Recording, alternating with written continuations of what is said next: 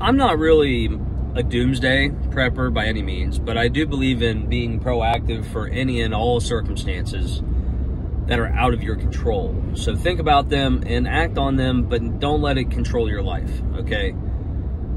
Right now, with all the news coming out about China, and apparently, I don't know if this is real or not, okay? But this is something that could happen, even if it's not happening right now. If the Chinese have, in fact, infiltrated some of our grid, and they could, in fact, take it down, okay, it would be wise to have your crypto assets in a place where the servers are not connected to our grid, which would be a cold wallet. I've been wrestling with this myself because I'm in serious profit, and I feel like in the next few months I'm going to want to take that money out, but really I could just send the tokens to the wallet and make the trade same day, no problem. Keeping it in a cold wallet, probably a good idea.